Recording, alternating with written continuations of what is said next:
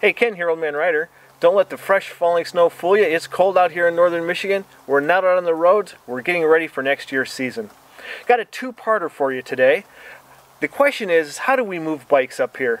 Sometimes we have to drive a long way either to a place to ride or coming home from a place to ride. And how do we use our great Dodge Caravan to move our bikes? It's a good question because we carry lots of stuff, we carry a lot of people, but let me show you an easy way to do it. We carry the bikes on the inside of the car. It's a great way to keep them safe when we're driving, no problems with weather, no problems with theft or anything like that. But how do you put a bike inside the car that's convenient, doesn't rock around and roll every place, get stuff dirty? How do you put extra people in the car? Let me show you two ways that I've done it. First one is real simple. Take a look.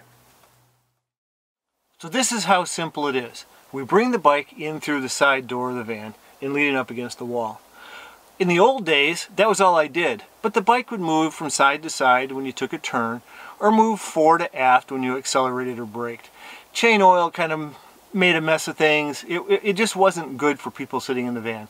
So I added a little loop of rope down at the bottom attached to the seatbelt stud, a bungee cord, and a little zip tie up on top to make a loop. Let me show you how simple it is to keep it a bit more secure and not moving around.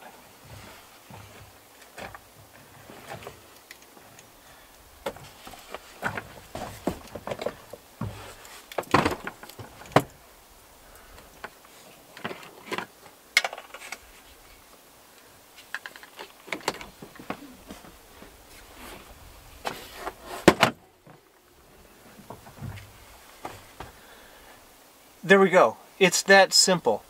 The bike is secure for moving side to side, a big amount, doesn't move fore to aft, it just kind of stays put. It's a really easy solution to a real life problem that makes putting the bike in the van super simple and that much better.